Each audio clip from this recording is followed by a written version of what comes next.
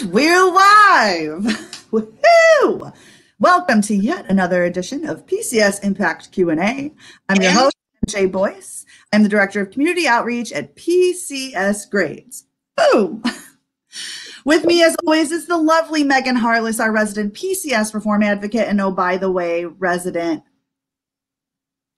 BA, censored for little ears, in your room because we love you. We've got a great show for you today, a must-see show. And the reason for that is because we're talking about PCS regulations, okay? Megan here is going to break it down Barney style for all of us. Why? Why do we even need to know this? All right, let's say you're having some PCS issues and somebody says to you, show me where in the regulations it says that. You're going to be like, mic drop once we're done with you. And of course, you know, as we go over this stuff, it might be a lot to digest, but that's why we've got the replay button. Isn't that awesome? You can hit pause, you can hit replay. And of course, this thing lives on Facebook and YouTube, so you can reference it later on. But either way, Megan and I are going to prepare you for your next PCS to make sure that nobody says to you, show me the regulations, without you being able to be like, boom.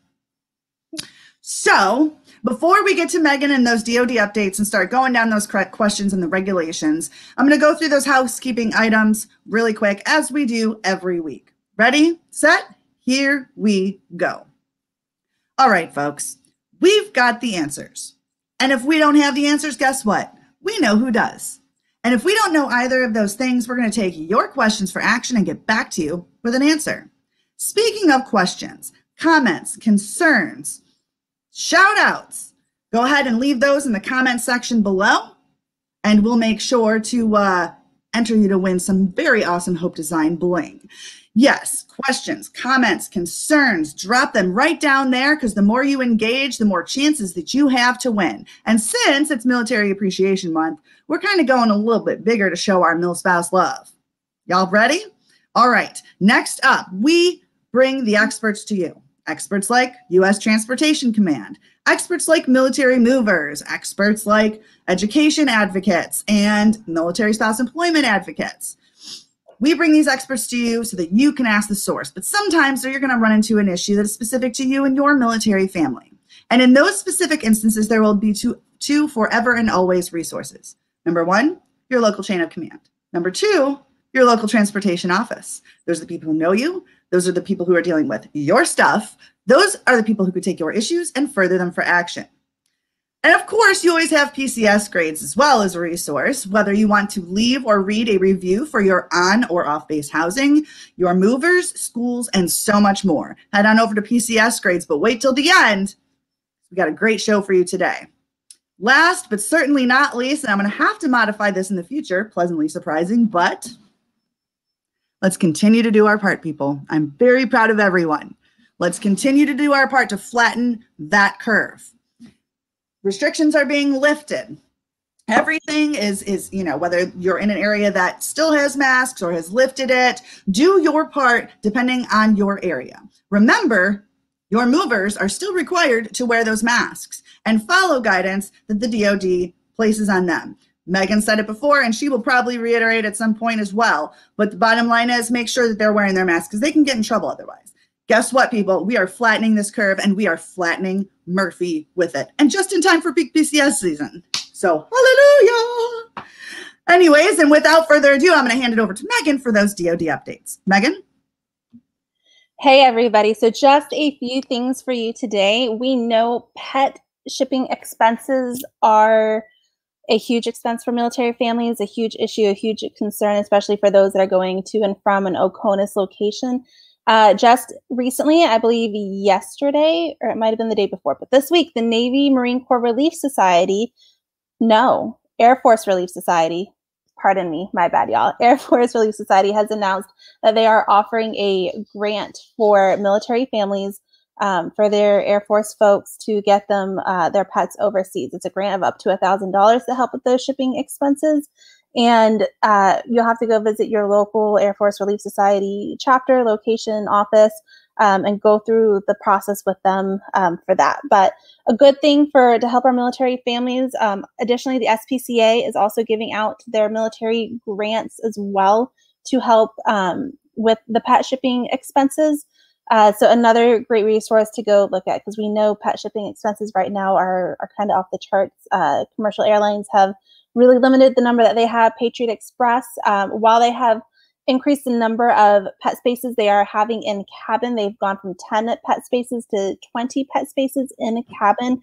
It's still limited on trying to get a seat on the Patriot Express. So the Air Force Relief Society and SPCA is two great resources to kind of help you with that process of getting your pets to and from an Oconus location.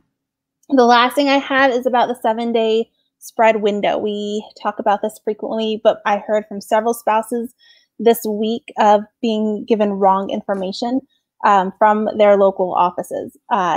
It is not a 14-day spread window. It is not 7 days on either day of your requested pickup date. It is only 7 days, and your requested pickup date is day 1 of that spread.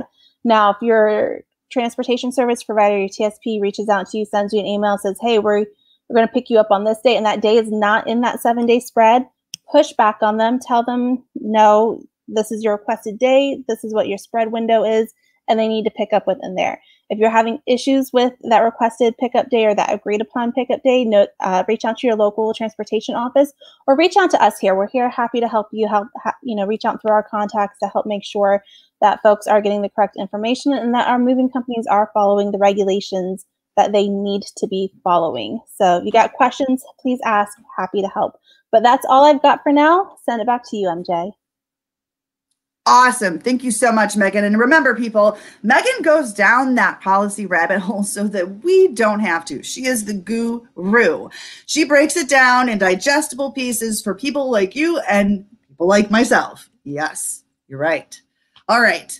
So let's just kind of dive right in. So we're talking about regulations today, and these regulations are extremely important. You might not think that you need them, but guess what? You're going to come across an issue. You are. Write it down. Make it a hashtag.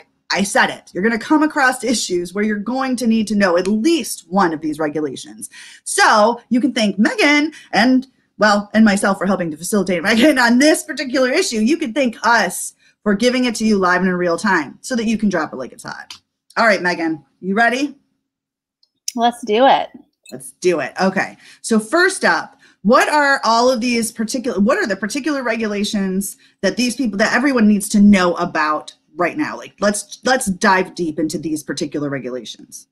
So there are several that you need to know. The first one is the DTR Part 4 Appendix B.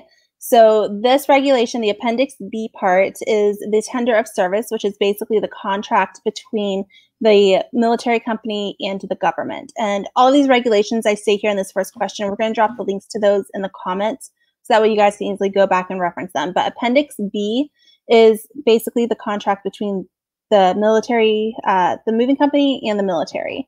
The next one you need to know is the DTR Part 4 Attachment K1.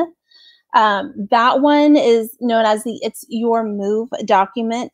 You will hear a lot of the local transportation offices say, hey, you need to read the It's Your Move piece. That basically outlines the responsibilities of you and your TSP and some other information that you as a customer should be aware of. The third one you need to know is the JTR Chapter 5. That one is basically the financial entitlements to your to everything that you have. It outlines your per diem, your DLA, your TLE, but all of your basically financial entitlements are going to be found in the JTR Chapter 5. And then you have the claim liability business rules that basically outlines all of your stuff dealing with your claims. So if you need to know how a claim should be handled, if you have a mold claim, whatever it may be, the claim liability business rules is what you're going to be referencing. The last thing you need to know about is the DTMO, the Defense Travel Management Office. This one is basically, again, your financial entitlements, but from the military side. So if you need like a per diem calculator, you go to the DTMO page and input what you got, and it'll give you your estimation.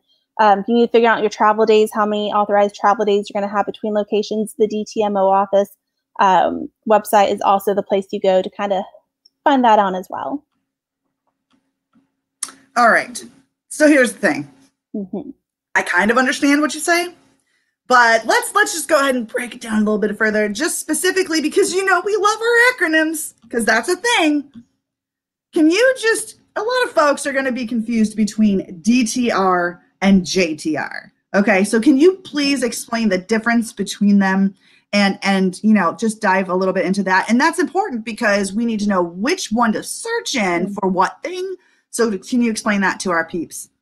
Of course. So DTR is Defense Travel Regulation.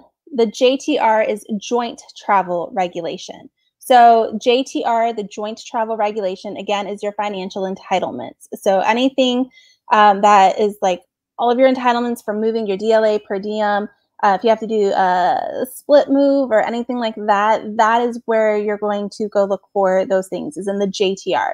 The DTR, think physical movement of your household goods. How are my things going to be moved? How should they be packed? How should they be crated? What paperwork do I need from the moving company? You're going to find that stuff in the DTR, the Defense Travel Regulation. So think of them as they complement each other, but they're two different things. So if you need stuff about finance, you need to look in the JTR. If you need to know how your stuff is going to physically move, look in the DTR. And am I not mistaken that sometimes you will find info regarding your question in both?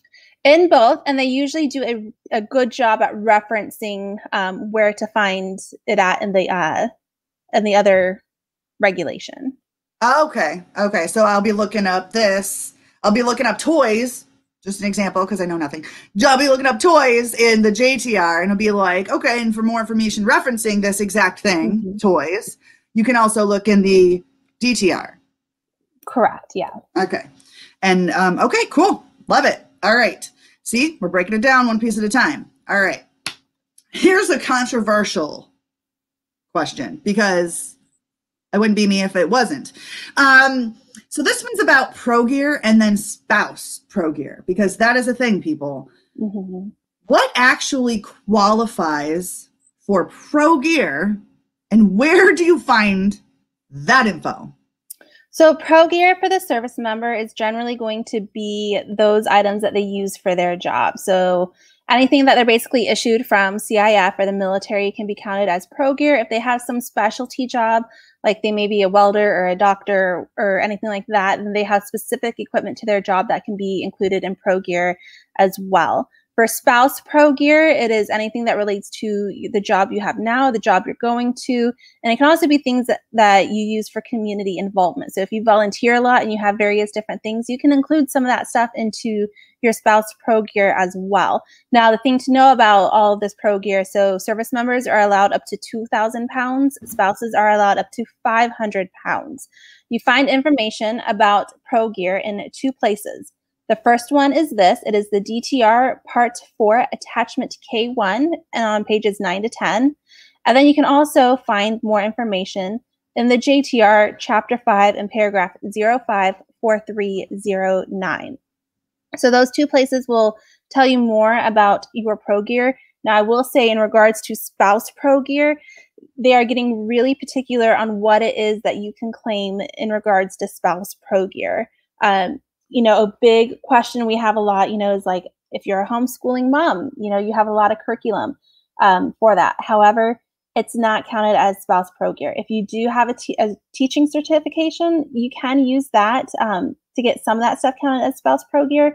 But if you do not, then unfortunately it does not count as spouse pro gear. So, but you can find more information right here, as we said, in the JTR Chapter 5, and then also in the DTR Part 4 Attachment K1. Okay, and Dustin has a question about this. Maybe if, okay. Shout out, Dustin. Oh, see, I mean, it already totally answered it, but if I'm a homeschool mom, because this was a thing, remember we were talking about this, teaching, would be my teaching materials be a pro gear? Because that's a new thing. That's a new thing that not just before it was a question. Well, now with everybody this past year having had to do that for so long, is this a thing? You know, we've asked the services about this frequently, about, you know, because a lot of folks have pivoted to homeschooling or virtual learning. You know, and now we have different equipment than what we used to have pre-COVID. You know, how does this impact with spouse pro gear and with our weights? I will tell you the services have been looking at it. They've been reviewing it, but there's been no determination made on it currently. But we hear from a lot of folks that share those same concerns, that are homeschool moms, homeschool dads, and they have, you know, bookshelves of curriculum, you know, and wanting to have it count as pro gear, because that is their job. Their job is teaching their children. And it's a very, you know, legit concern that a lot of folks have, and we hear you. Our services, Transcom, hear you. But currently it's not included in it, and it's hopefully something that we can change, hopefully within the next year or so. Well, absolutely, especially since many families made that pivot and decided to stay in that pivot for one reason or another. And props, by the way, if that's you. But if I'm a homeschool mom and still had my hair, no, I'm just kidding. If I'm a homeschool mom and that was my jam and that's what I, you know, focused on, if I considered it pro gear and I said, I am a teacher, are they going to be like, let me see your credentials, let me see your certs, let me see this, let me see that? Like, is that a thing?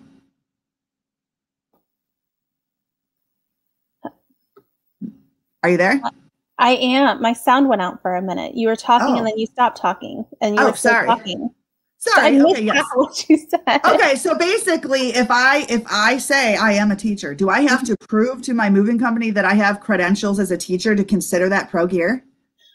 Some will ask for it, and it's not just your TSP; it's the local transportation offices as well. That when you go through your move and you set your move up on DPS, there's questions in there asking about, you know, do you have pro gear that you're claiming? Do you have spouse pro gear that you're claiming? You check those boxes, yes, and you have to list what it is you're claiming. It has to be approved by your local transportation office to be counted as your pro gear. So for some of those things, you know, saying that I'm a teacher, they may say, do you have a teaching certification? Where you may have to show and prove that, you know, you do have a teaching certification. You know, do you have whichever it may be, you may have to show that, you know, yes, I have a license for that type of career or whatever it may be, you know, to get your pro gear that you're claiming to be authorized. Makes sense. Thank you, Destin, for that question. I know we kind of answered it, but we've had that question asked many times. And again, due to COVID, it's kind of conflicting. You know, like I myself, I have, you know, I have a background in training, for instance, like not like physical training, y'all, I wish. But more like, you know, I cater to the adult learner, and I facilitate courses that deal with soft skills and different things like that when it comes to adults. So I have numerous binders, books, blah, blah, blah, blah, blah. And I do have certs that I could probably pull out if I could find them from the previous move to show, but you know, that would have been helpful last move before that, you know, the drill. Yeah. So, okay. So we answered that question on the whole pro gear thing. Okay. So let's pivot to one of the bigger changes this year. One of the bigger changes this year that was affected, oh, by the way, 4 days ago it was effective, is that this is the seals on crates again, right? So where can I find out what is required regarding these seals? So the place that you're going to look at is going to be the DTR Part 4, Appendix B, page 26. So we had a few years where seals were not required on shipments, but they came back into play as of Saturday, May 15th. So if your shipment is serviced after May 15th, this applies to you. Seals should be placed on the crates in front of you, and the crating should be happening at your home. Now you can authorize, you know, crating and the seals being applied at the warehouse, but that's upon your approval to do that. There may be some instances where, you know, a truck may be broke down, or, you know, and they're asking you to wait an extra day or two to get a crated truck there, but you just can't because of your timeline. You need your stuff out. You know, so you may say, you know, crate it at the warehouse is fine, kind of deal. But crating should be happening at your residence, and the seals should be applied to your crates in front of you at your residence. So you can find the language for all of that in the DTR Part 4, Appendix B, which is their tender of service, and specifically on page 26. And I think I remember, so last week we had U.S. Transportation come Command, come on, Mr. Rick Marsh, shout out. And he was awesome because that kind of question came up a couple times. And, you know, somebody did make that question, did ask the question, you know, what happens if they say, you know, that they have to do it at the warehouse, that it's, you know, it's got to be done there. And he said, you know, if you have questions, if it's, you really should call your QA or quality assurance inspector. Thank you, Megan. See? One team, one fight. So he really said, like, if you are that unsure and if you're like, no, I'm showing you the regs, you've got to do it here. And you just are not, QA will help you out. And you should be assigned one of those, correct? Right off the bat, and at least have a number to call? Yeah, so you got two different people that you can call. So the first one's going to be your move coordinator from your TSP, Transportation Service Provider. That is the person that's assigned to you from the moving company, that if you have questions, concerns such as this in creating at your residence, you can call them and ask them. On the military side, you have the QA inspector. They come from your local transportation office. Now, you may not have a phone number directly to the QA inspector, but you should have on hand the number to the local office. So you can call the local office, tell them what the issue is, and then they'll send QA inspectors out to your home as needed. Word. And Stacy Vance had this question. Shout out, Stacy. Okay, and this is pertinent. Will they move any cleaners or bath stuff if it's new and sealed for Oconus? We are waiting on hard orders, so no guidance from the moving company yet. So it's good that she's hitting us up now before those hard orders take effect. Yeah, so generally, the general rule of thumb is that if it's a liquid, if it's flammable, batteries, light bulbs, candles that can melt and lose shape generally is not packed at all. So in regards to your bath stuff, the cleaners, I'll probably say will not get packed. Your bath stuff, if it's like lotions and shampoo, I generally have seen those get packed without issue. My recommendation is that you should always go ahead and like put them in Ziploc bags. Just to ensure if something were to bust, it's contained in a Ziploc bag and not all over everything else in the box. But your cleaners will probably not go, as depending what's in them could be flammable. Your bath stuff should be okay. All right.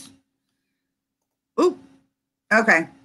I clicked and you guys are just hitting it and quitting it. I love this. Keep it coming. Keep it coming. Oh my God, I love all these questions. Okay, so Dustin, what if it's after hours? And I'm assuming that she means what we were previously talking about. So calling the QA, hey, you know, like they tell you last minute after hours, hey, we're not creating your stuff here. We're doing it at the warehouse.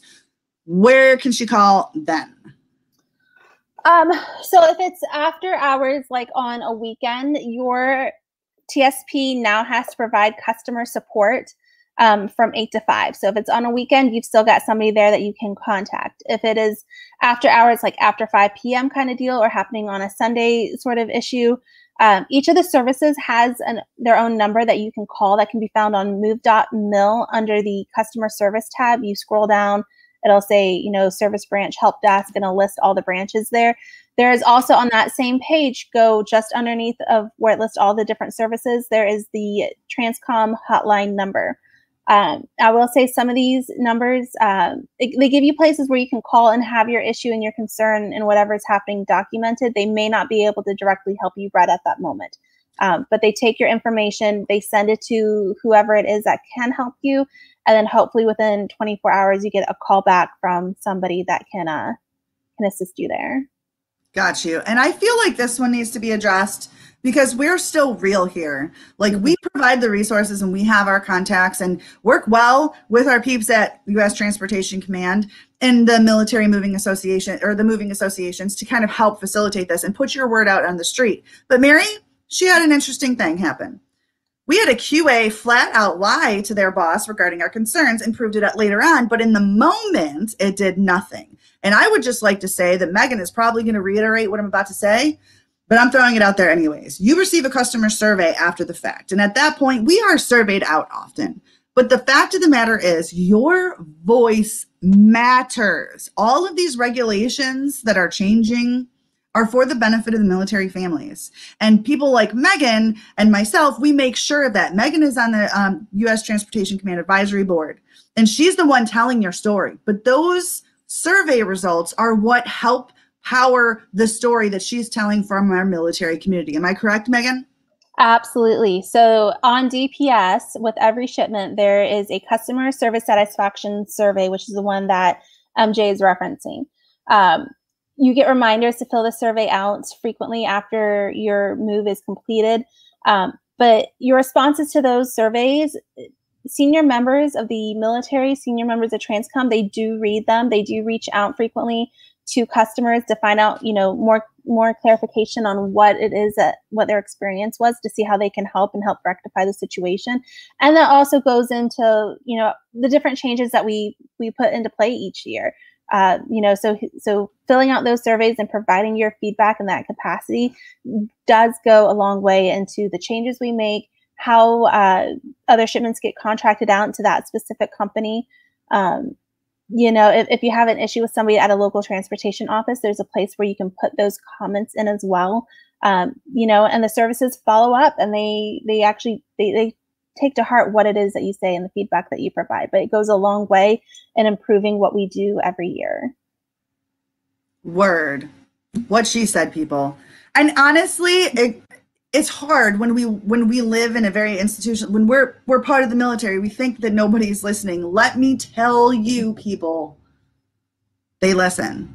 And Megan and we are very much in partnership with a lot of these people. We are very much in helping to facilitate that conversation, but we are also very much in holding those accountable. We are also very much in not throwing softball questions. We take people to task, and they are very receptive thus far. All right, so we have a lot of questions, a lot of engagement. I promise you we're going to answer your questions. We'll probably get to them at the tail end, just in case we answer them throughout. So Megan, next question. Let's talk high value inventory.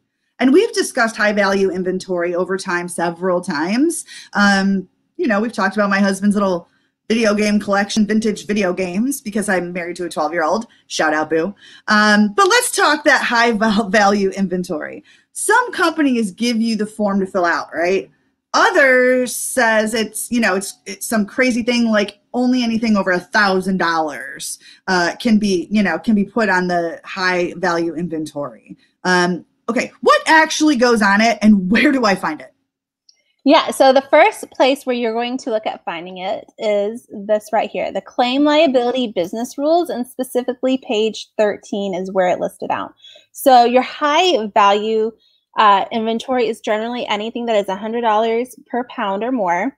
Your antiques, your high value collection. So for my family, we have a extensive sports memorabilia collection that we put on our high value items. I have a lot of Polish pottery and crystal that goes on there. So your china, your crystal can go on there.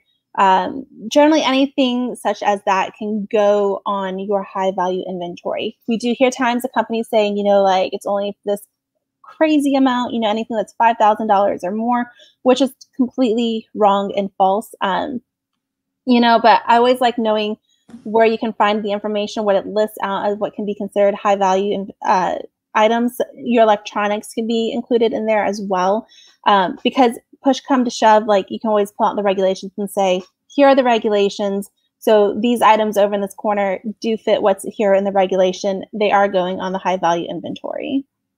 Okay, and so just for a little clarification purposes, Dustin, shout out, girl, you're on fire.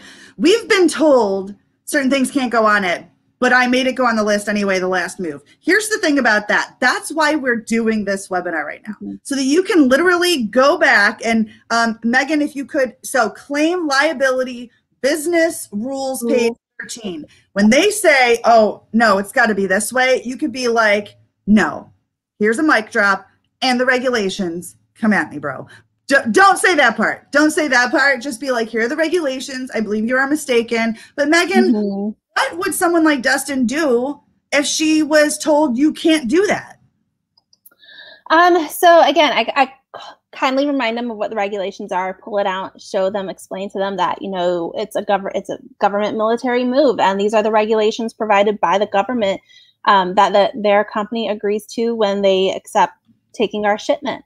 There may be times when you will not be able to diffuse the situation with those folks that are on the ground with you. And that's when you call your move coordinator from your TSP or your local transportation office.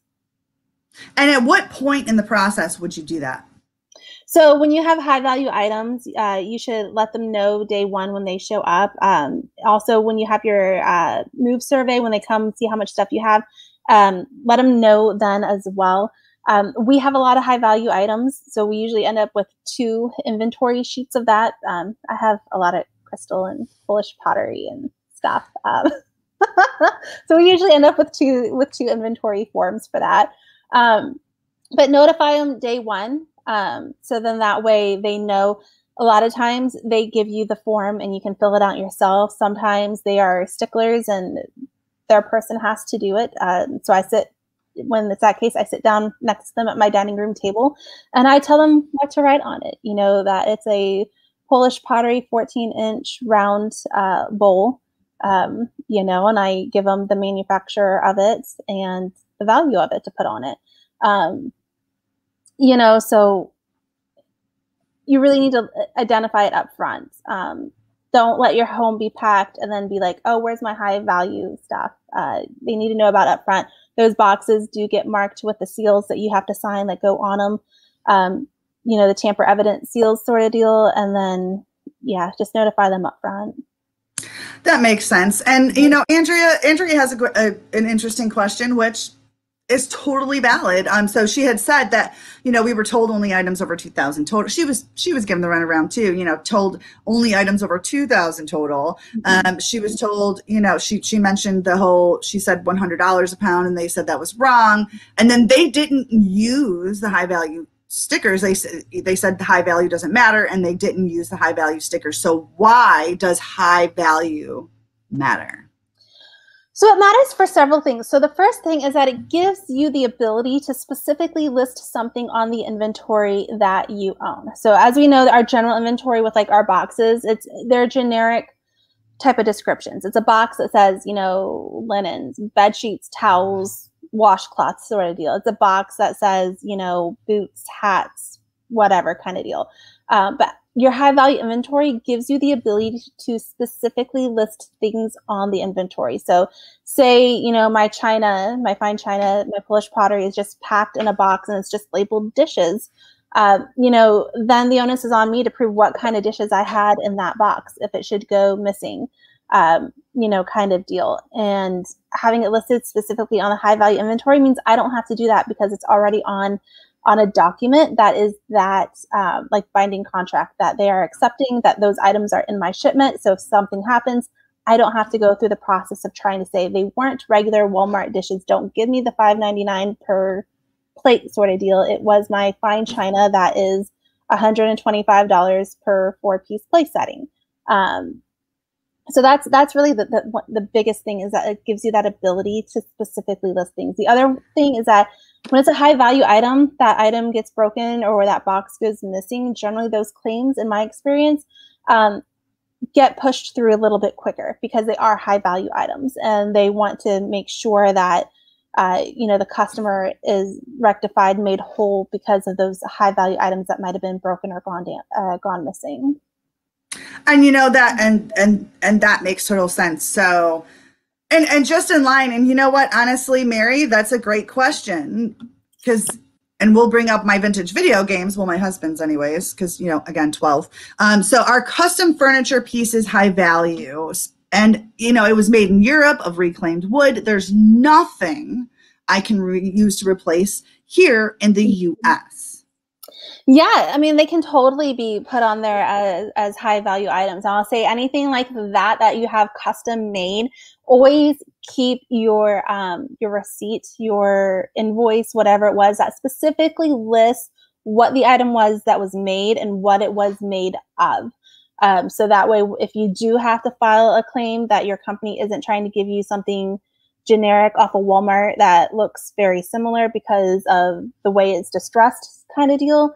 But you have it, you know, specifically stated what it is and what the materials is that it was made. But yeah, custom made furniture, antique furniture, that can go on your high value item, your high value. And what about something that doesn't have a price? Like, okay, let's talk about my husband's vintage video games. When you bought Super Mario Brothers way back in 1980, what? You know, like, it probably isn't the same. It probably isn't worth the same. It's probably worth a little bit more-ish right now. How would you even go about listing that? And you know what I mean, in terms of definition, you've got sentimental and you've got actual high value. You know, would I have to like go research online and look on eBay and see how many people are like blasting this particular game out because it's worth so much right now?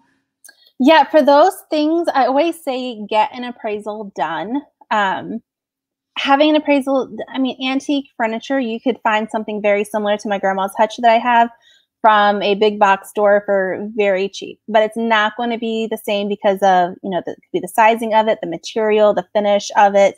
But it's antique. It was built in the 50s. It's a very solid wood piece of furniture. You know, so I get appraisals done on various things that we have, just because it's hard to kind of, you know, replace it with something that's newer. So speaking of the vintage video games, I mean, that there is a market out there for vintage video games. There is a market there's a market for everything, folks. You know, so I always say get an appraisal done, find somebody that specializes or has good knowledge of that market for whatever item it is that you have, and get an appraisal from them, because should something happen, it gives you a value. And they're not just, you know, finding, you know, Bob on Facebook Marketplace selling the Mario game for $5 and giving you that.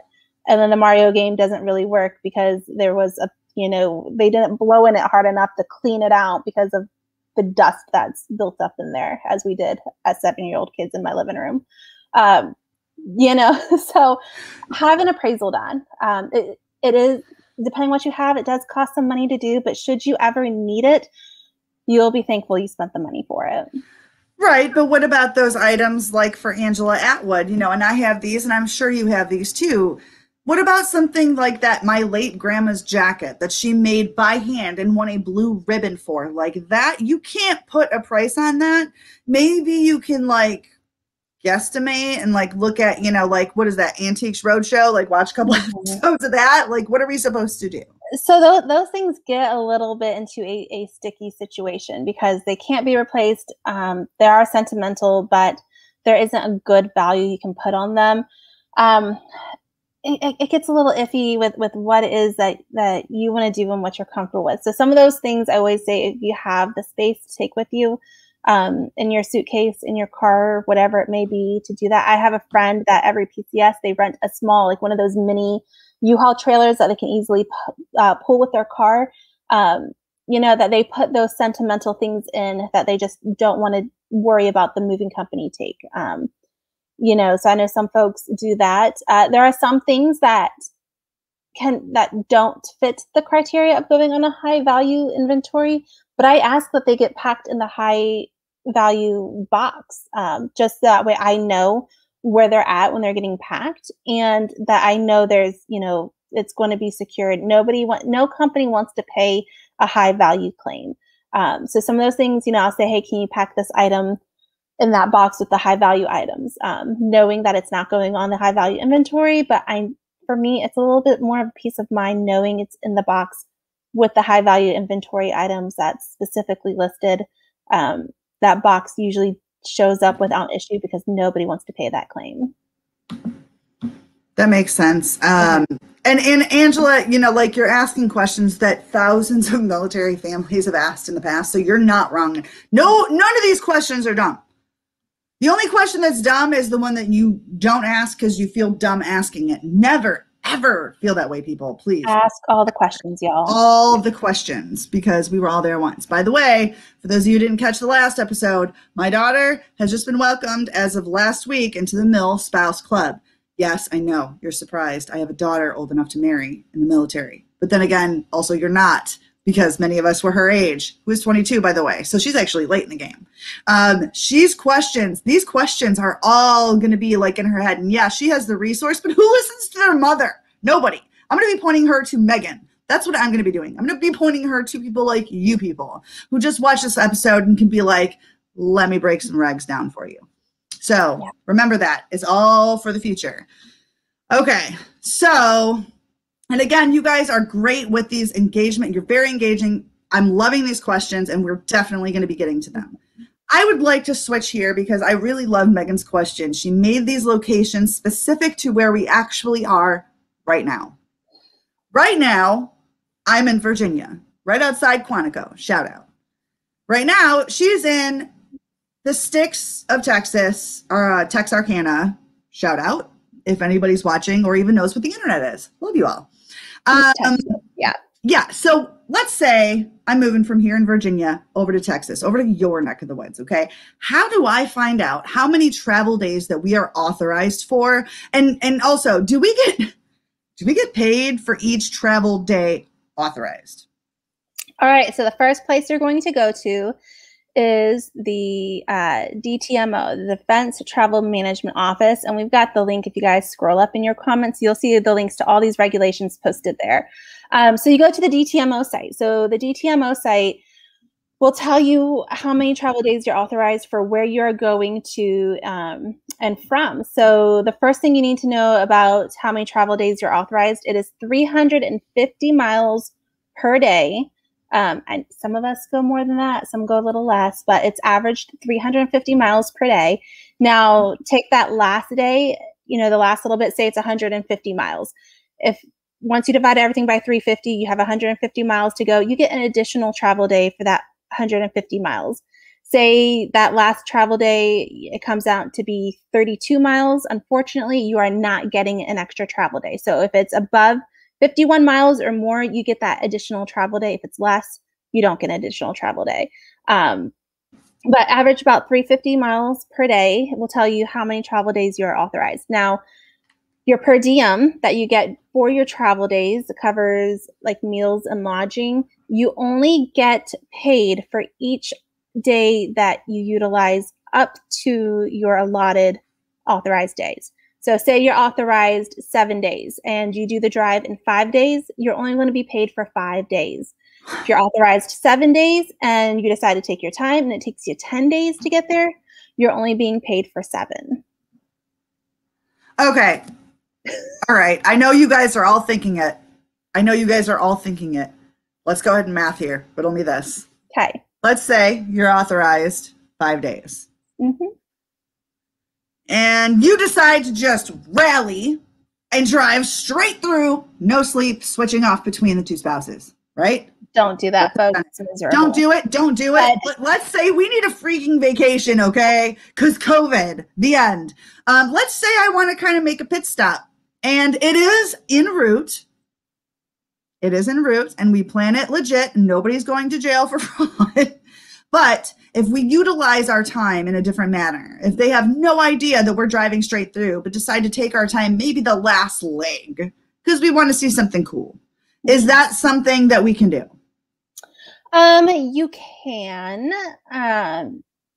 Yeah, you can. Like, you got a friend that's along your route and you want to stop and see them for a day and it takes you an additional day to get there. As long as you are within your authorized travel days, you'll be paid the per diem for it. But if you go over your authorized travel days, you're not. But again, if you're authorized those 5 days and you still get there in 3 days, you're only going to be paid for the 3. So it's kind of, you're paid with what you use up to your allotted amount. So this is where planning, because we have plans A through Z and then some. This is where planning would actually pay off for us for once. Mm-hmm. Yeah, definitely plan. Look at your route. See what it is. This is one of those things, again, if you have children, I know some kids do really great in the car. Some kids do not do really great in the car. So if you have to break it up and everything, take a look along your route, see what kind of fun, cool things there is that you can go, stop off, see, and whatnot to kind of break it up a little bit. If you're authorized the 8 travel days, you could do it in 5 to just get there, but you maybe don't want to have to just rush down the road every day. You want to give your kids, a moment to breathe in some fresh air in the middle of Wyoming or whatever it is. Take a look and see what there is to do. Stop for a night, let them do something and then continue on. Awesome. So I guess there is a silver lining. Okay, so the next question actually kind of falls in line with something that someone asked. I saw it like towards the beginning. Hold on, let me see. Okay. About weight changing. It was. It's so, way to remember. And perhaps it's one of those, whoever finds it first. I'm letting you. Okay. All right. Okay. I found it. Okay. And it might be, because we're about to talk about weight. All right. So for people PCSing Oconus, I haven't been able to find a straight answer as to weight limit for UAB in order for it to go by plane and not by boat. Is this information located anywhere? This isn't the one that I was looking for, but can you answer Maricella's question? Shout out, girl. Yep. Check on move.mil. So generally, if a shipment is under 1,000 pounds, it can be flown. If it is over 1,000 pounds, it goes by boat. My rule of thumb is if you're able to make your UAB be closer to 800 pounds, then you will for sure, most likely be able to secure a plane spot to get it there quicker. But those shipments that are closer to 1,000 pounds, at 1,000 or over, will probably go by boat. Okay. But move.mil will have that information for you. Move to the dot to the mill. Boom. Yeah. Okay, thank you, Maricela. Okay, here's the question. Actually found it. Shout out, Marianne. Why did I get an email that my weight changed? So it could be for any number of reasons. Not knowing your specific situation, if you were within plus or minus 10% of your weight allotment, they automatically do a reweigh. If you are over your weight when they did the initial weight, they will do a reweigh. Sometimes it could be that, the transportation offices, the government has been doing their due diligence, watching, and maybe that TSP has had some shady weight tickets that they've put in. And so now they're doing some reweights on all of those shipments. Sometimes that happens. They could have, flagged your shipment to have it reweighed if there was an issue with that specific TSP. Now, I will say that when they do a reweigh and you get an email that your weight changed, there are two things to keep in mind. The government, the DOD, will always use the lesser weight. So if they weighed your shipment at the beginning and it was 12,000 pounds and they reweigh it now and it's 15,000 and that 15,000 makes you overweight, don't worry about it. They will use the 12,000 pounds for your shipment. Additionally, those emails, if you look closely at the bottom of them, there's a little note that says that weight does not include your packing material deduction or your pro gear deduction. And that is because your TSP is not allowed to take that number off. So your TSP inputs the weight from the weight tickets into DPS. It auto generates that email to you. Your local transportation office will be the one that will review the weight tickets, and they will remove the 10% for your packing material and the up to 2,000 for your pro gear and the up to 500 for your spouse pro gear. So if that 12,000 pounds still made you overweight kind of deal, don't worry about it. Your packing material and your pro gear has not been deducted yet. Now, is that because I think I just deduced some stuff in my mind, like Sherlock Holmes here. Is that because the government needs to pay the transportation service provider? They need to pay them regardless if it's pro gear. That's not the mover's problem. That's the government's problem. So they're saying, okay, here's your legit weight based on our stuff, based on what we're getting paid. And then the military, the DOD side comes back and says, okay, you don't have to worry about this part or this part or this part that would otherwise be charged against you. Correct. Yeah. So the government pays off of the total weight, which is why that TSP does not deduct those weights yet. They input it into DPS as it is, and your local office deducts those weights. Okay. So since we're on the weight subject, we hear a lot about shipments being overweight or close to it, if you will. And then those emails from DPS with the weight can, obviously, we understand why Marianne would freak out a little bit, right? So where can we find the actual information about that reweigh process and the rights that we have that you spoke about? Yeah, so the place you're going to look at is this right here, the DTR Part 4 Appendix B, page 11 is where you're going to go to find out everything you need to know about, that weighing and the reweighing. And I see a question down here from Mary about requesting a reweigh. You request it through two places, one through your move coordinator. let them know that you want a reweigh, so that way they can be able to notify the driver and the delivery crew that a reweigh wants to be done. With a reweigh, you do have the rights to be present for it, so you can be there at the scale to watch them reweigh your shipment. And they can also let your local transportation office know as well that you have a shipment coming in, so that way they can be tracking it and to know that it needs a reweigh as well. If you want a reweigh, you cannot accept your shipment. Once your shipment is delivered, no reweigh can be performed, and you'll have to accept whatever weight is given. Yeah. And okay, so I think I know the answer to this one, because trust me, I've been there, Angela. What about house hunting? If you go to the next duty station early and then return back to the current duty station for, to do the actual move, is that house hunting trip counted to the travel time allowed? And if I'm not mistaken, the answer is typically, almost always, absolutely not. Correct. Unfortunately, it is not counted towards your travel time of actually moving. So your house hunting trip is usually just uncharged leave that you have to go and find a house. But that house hunting trip, none of those regular PCS entitlements count for that. And that is unfortunate. For example, when we got orders to go from Camp Lejeune, shout out, North Carolina, all the way to Kaneohe Bay, Hawaii. Yeah, right. Awesome. Yeah. Who wouldn't want to take a house hunting trip out there? We knew we were going to live on base, but I mean, why not? It got free leave. So wouldn't the government pay for us? Yeah. Hard no, which totally blows. That is a barrier that we currently face as military families. Oftentimes we are not, whether we can't afford it or don't have time to take off work or just don't have the ability to go check out the area that we're going to be moving and find a place to live. A lot of times we just have to do that remotely. Is it difficult? Absolutely. Is it an issue? Sure. But I'm just going to say, I work for PCS grades.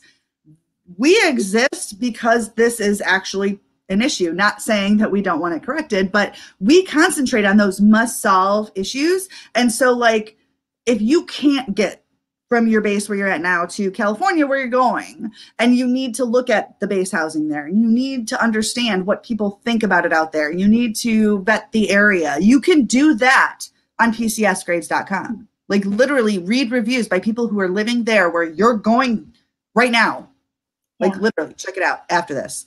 And the area guides on PCS grades too. So go check the area guides to know about the area, and then check the reviews for the neighborhoods, put it all together, and you'll have a good idea of what's going on there. Yeah, it's a heads up. I wish I had last move before that. Like literally that reason alone is why I work here. As a military spouse, I'm like, oh, no. People need to know about this because I wish I had it. Okay. So here's the thing. Some families experience their shipments being late, and then they're authorized an inconvenience claim.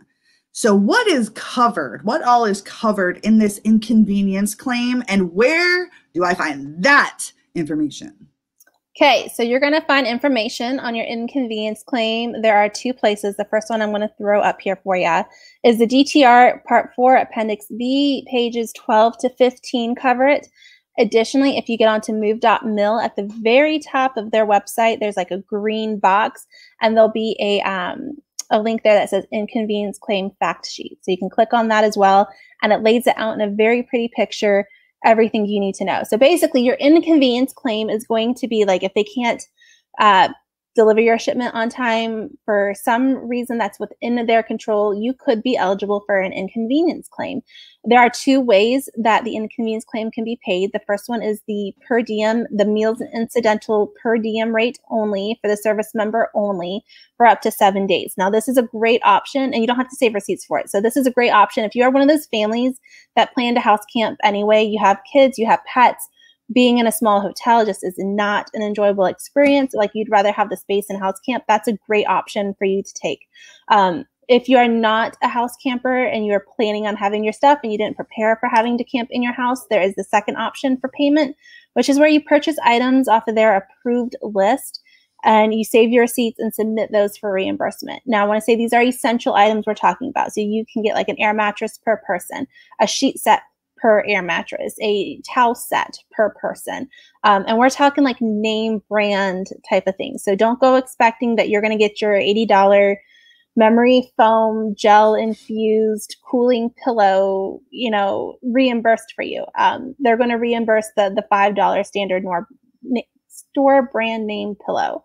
So it's a very important to understand that piece to it. I've seen some families pretty shocked that they weren't getting their $80 memory foam pillow reimbursed. But you can file for an inconvenience claim. Now, again, this is stuff that is within the TSP's control. Like if they just overbooked themselves, sort of deal, it's not your issue. They should owe you an inconvenience claim. If it is an issue, the shipment is delayed because of something out of their control. Say your shipment's coming from Oconus, there's a port strike, so there's nobody working at the port. That's out of their control. If there's a natural disaster, where we've seen some issues where shipments were delayed because there was a hurricane coming in, or there might have been a wildfire, and so the TSP is just like, hey, we need to delay this because we don't want to be unloading your shipment in the middle of the hurricane coming through, and you're probably going to be evacuating anyway.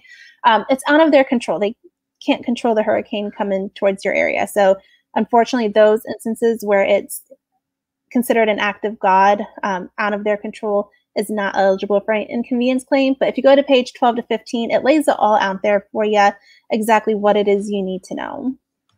Got you. I just got to throw this up there because I think it's hilarious. Gina, I can't tell if you're being sarcastic or not, sweet. House camping is such a thrill. Said no military spouse ever. Unless you're Gina, and you are super positive and moto. Listen, I want to say, after you've spent like 2 weeks in a hotel, like getting into your house and not having your children, like the only place for them to sit is like on you or next to you, like house camping feels like a vacation sometimes, because you're just like, we have space and I can go put your air mattress in another room and I can close that door. It can be, sometimes it can feel glorious. Yep. Hallelujah. All right. Last question for that we pre-prepared for everyone. And then we're definitely going to get to yours because you guys got a ton. You're on fire. And again, if you know somebody who is PCSing soon, or heck, just needs to know what these regulations look like and needs them broken down, like this girl, please tag them in the comments and say, you could totally use this. Like the information is useless up in here unless we share it, right? Okay. There are always going to be those questions about claims liability. And I just want to insert and pause here. This is one of the reasons why both Megan and myself drive home. We try to drive it home as much as possible. Do not, under any circumstances, cancel your renter's insurance before you PCS. Wait on that just a second, because sometimes Murphy happens and you just want to have that extra level of protection. But in this particular instance, there are questions about claims liability and what exactly it is that they cover. So talk to me about that liability, and then also that replacement versus repair thing. Okay, so first I want to tell you where to find it at, and you're going to find it right here. The claims liability business rules on page 4 is where it starts. So it's important to understand that the liability is $6 per pound up to $75,000. So if, for instance, your shipment is only 10,000 pounds at $6 per pound, your shipment liability maxes out, caps out at $60,000. If you have a catastrophic loss, that $60,000 may not replace what you have in your home, which is why it's important to keep your renter's insurance or to have a personal property insurance policy of some sort in place. So that way the TSP pays out to their max liability. Anything that they don't cover, then you turn around and you file with your private insurance. It's important to understand if it costs $150,000 to replace everything in your home, you're unfortunately not going to get that from the moving company, which is why you need to have your private insurance in play there. The other part of the question was about replacement versus repair. So the company, the TSP, is able to determine if they want to repair the item or replace the item. That is their call to make. If they want to repair the item, It is your choice whether you want them to coordinate the repair with a repair firm, or if you want them to pay you the repair amount. So say it's $400 to fix your table. You can say, hey, I would like for you to coordinate the repair for this table. If you are one of those people where you're just done and you're over it and you'd rather just be done with the company and handle things yourself, you can say, just pay me the $400. I'll go handle the repair myself. So they get to choose repair or replace. You get to choose, if they choose repair, you get to choose if you want it to be repaired or if you want to receive the repair cost. Now, flip side, replacement. If they choose replacement, you get two options here as well. You can ask them to go ahead and replace the item, where you can say, hey, can you just, go ahead and Amazon that item to me, send me the email, the confirmation so I know it's coming, sort of deal. So that way, and this is great because you cannot claim tax and shipping up front. They can pay up to $10 tax and shipping. Say, tax is like $20, depending where you live. Shipping, for whatever reasons, like another $20. You're out $40, $50 on that. Sometimes it's more depending on the item and where you're located at. Asking them to go ahead and just purchase the item, especially, we agree that this is the same item. We agree that, it needs to be replaced with this and whatnot. Go ahead and ask them to just order it and send you the confirmation that it was ordered, because then you don't have to go back and ask for the tax and shipping cost on it.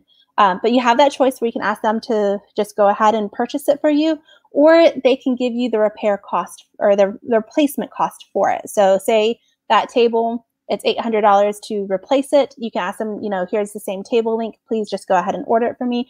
Or you can say, I'll take care of it myself. Just pay me the $800. Now, important thing to know with the claim timeline, if they choose replacement and they pay you full replacement value for it, they do have a right to their salvage rights, where they can come and pick up that item and take it because they paid you full replacement value for it. So it's the assumption that you're going to replace it. Okay, question. Yeah. Means they broke my bed. It wasn't me this time. They broke my bed. They paid me the full replacement value. They are if they really just wanted to just Murphy us, they could say, you know what? We know you broke your bed. We broke your bed and we paid you for it, but we want the lumber. Because, that's going for a pretty penny right now. So we want that. Yep.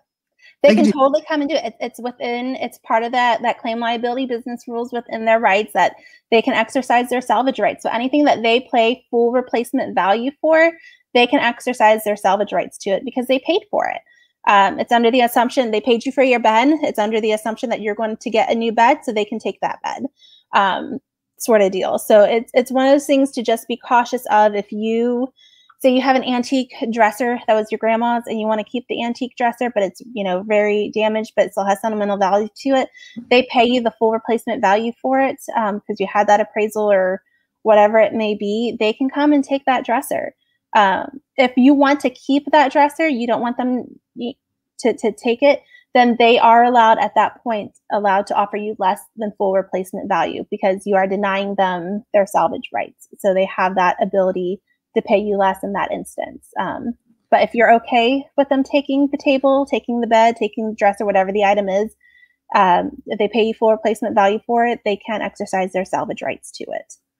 Okay. And just for the record, Courtney, shout out, Courtney, if you have them repair and then you aren't satisfied with said repair. So you don't sign off on it.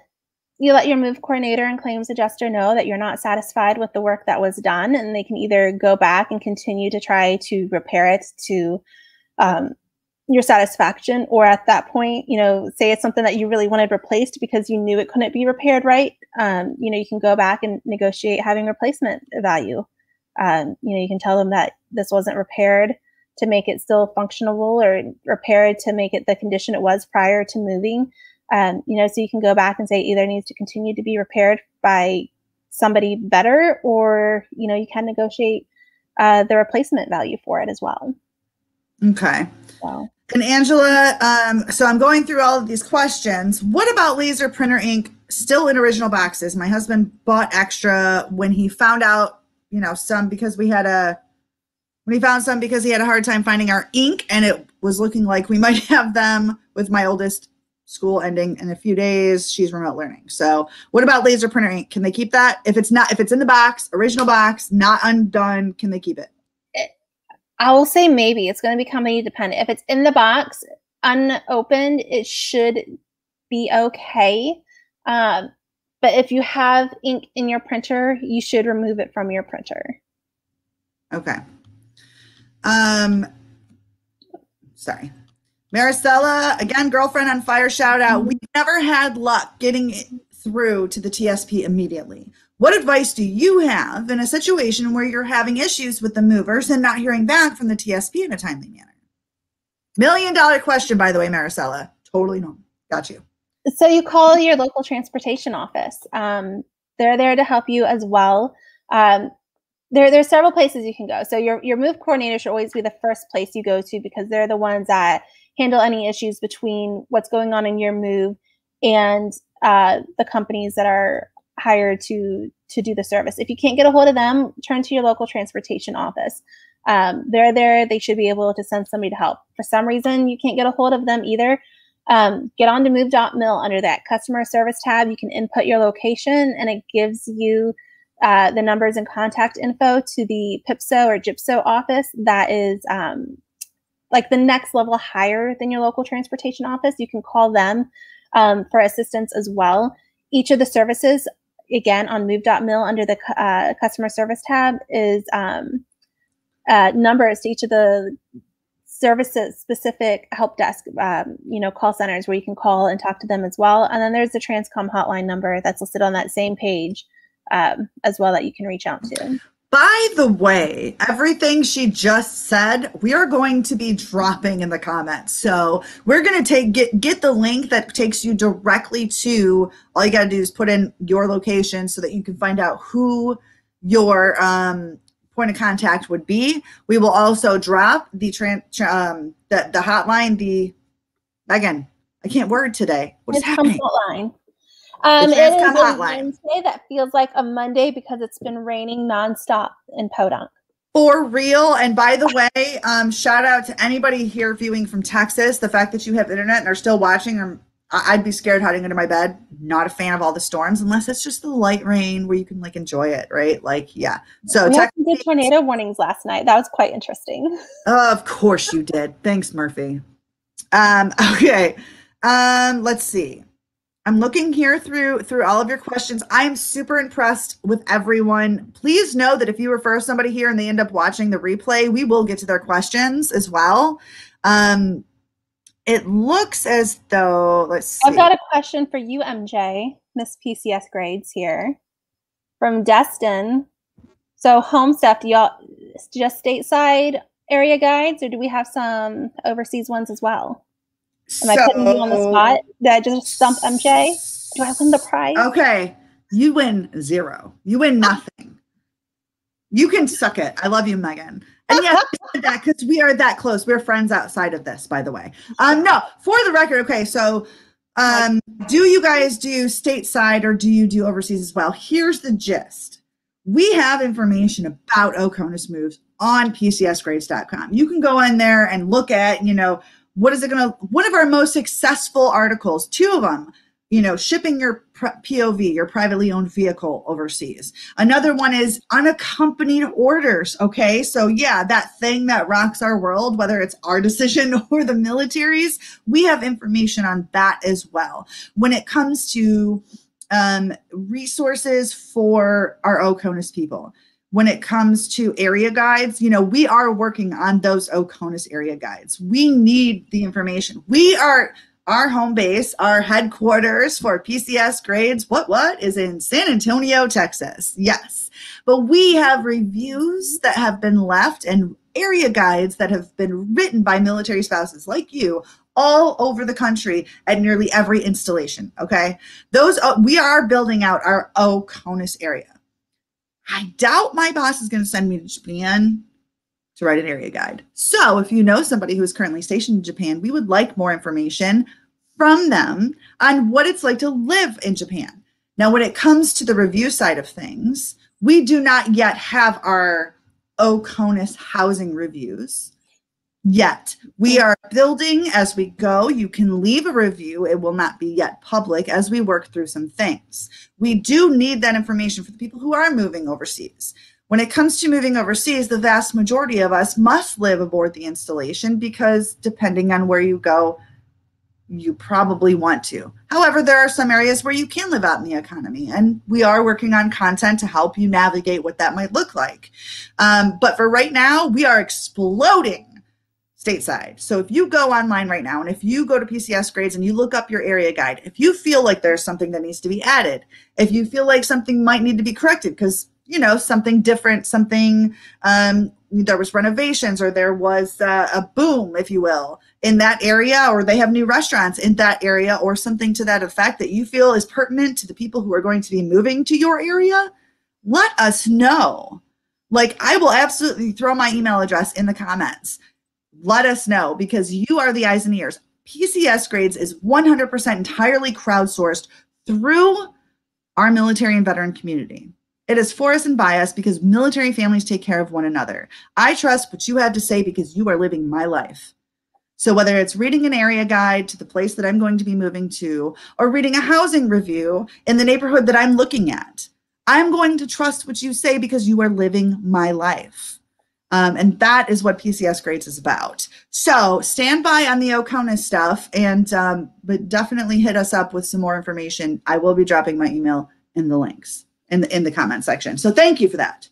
So I'm just going to agree with Sarah here. I think we should totally go to, you know, first-hand research onto some OCONUS locations. You know, I'm happy to go ahead and take London, England, you know, for our service members over there that need to know what to do. Sarah, you're so funny. You're so funny, so cute, so funny. I second, I agree. Motion, let's go. I love that. So perhaps stand by. Maybe you will be the straw that breaks the camel's back, Sarah, and in which case I will owe you a souvenir if that's the case. And then before we wrap up, I wanted to share this last thing too from Krista. Krista is our good friend over at AER, Army Emergency Relief.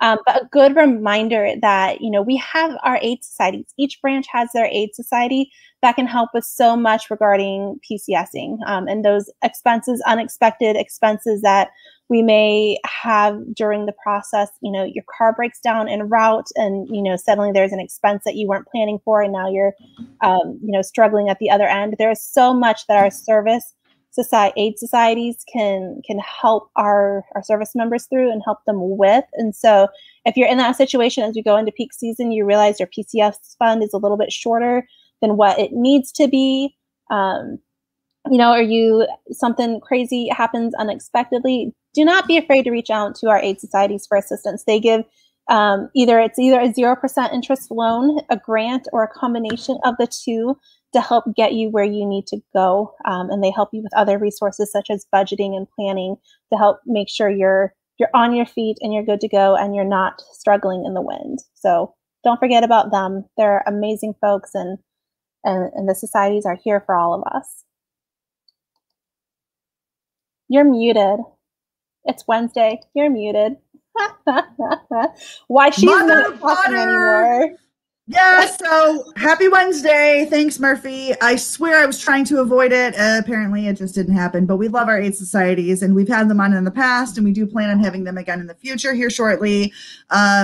Did you happen to see any other saved rounds? Just for the record, if we are at 113, probably one of our longest webinars, and we're going to go ahead and hit it and quit it with that drawing because we got some pretty special stuff from Hope Design here. We are going to absolutely 100% get back to each of your questions. After we're done here, we will get to yours, like me and or Megan. In the meantime, while Stacy is going ahead and collecting those names for us, for everyone who turned out and really just went to town. Let me see. I know you hear me typing away. Aren't I a loud typer, everyone? I would say if you missed any question when we get done, y'all, I'll go back through all of the comments when they stop scrolling on me. And And I will, if there's anything that we missed, I'll be happy to answer, you know, and see what we missed. So Mary recognizes I almost did it without the mute. All the way to the end without the mute. Mary, thank you for at least recognizing progress. If we would have ended on time, she would have made it. But we enjoy talking and answering questions and having shenanigans. And so because of that, yeah. Yeah. So let me show you, while Stacy is sending me those names, let me show you what it is that we are going to be giving away today. So recently, you know, our friends over at Hope Design Limited now have restocked their one of their signature items, which is really, really cool. And I'm going to show you right now. This is their signature military button necklaces. Okay. So whomever wins today, can you see it? Yes, we can see it. Okay. So whomever wins today, we'll go ahead and message the PCS Grades Facebook page with not only your email address, but also the branch of service in which you are affiliated with. And you will get one of these bad boys, which, by the way, these are really, really hot. And everybody needs / wants one. I've given them as gifts in the past to personal friends. And I even know of a celebrity who is kind of rocking one of her Marine Corps buttons. So they are beautiful. I have one. They're absolutely gorgeous, everybody. And yes. Yeah. Okay, so I'm going to stop sharing for a minute. And while I get those names plugged in, because Lord knows y'all don't want to see the inside of MJ's brain. It has been a month. Of course, it's been a month. It's Military Appreciation Month. All right. Megan. Yes. I'm plugging it. Doggone it. I'm plugging in the names for real this time. For real. As opposed to pretend last time. You what? As opposed to pretend plugging them in last time. You're supposed to. Okay. All right. I am now, for real, legit, sharing my screen for the final. Okay. Because we're just giving away one of these. And next week we'll be giving away 2 of these exact same things. So make sure that you share with your friends. Come on, share screen. You got to hit the button. Megan, send me coffee. Got it right here. False. Okay, here we go. Yeah. We got a nice little wheel going on here, y'all. So many. Here we go. The winner of our Hope Design Limited service button necklace. Pretend you hear drum roll in your head. Someday we'll have music, y'all. Is none other than Destin Jenkins. Congratulations, Destin. Congratulations. I know that you're looking at looking up into the whole PCS sphere here pretty soon, and I know you're going to be one of our avid watchers. Go ahead to the PCS Grades page. Hit us up with your email address. I'm pretty sure I have your information. Email address, service branch, so that we can get you. All right. Let me stop sharing so that we can get outside of my brain. Okay. All right, everybody.